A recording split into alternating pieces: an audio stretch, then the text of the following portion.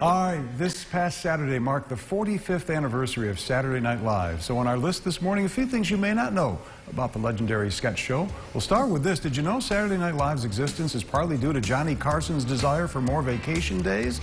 Yep, back in 1974, Carson requested that NBC stop airing The Tonight Show reruns on the weekend and save them for his vacation days. So the network hired Lorne Michaels to develop a show to fill the weekend slot.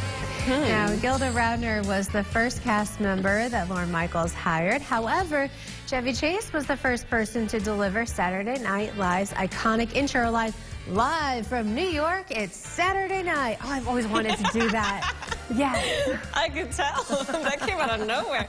All right, so a Saturday Night Live movie actually almost happened. In 1990, a script was written by names like Conan O'Brien and Greg Daniels, but the concept died as few people even knew of the script's existence until 2010. Kenan Thompson was the first Saturday Night Live cast member who was born after the show premiered in 1975. Thompson was born on May 10, 1978. And Alec Baldwin holds the record for Saturday Night Live hosting duties with a record 17 times since 1990. And that's not including his regular stints as playing Donald Trump.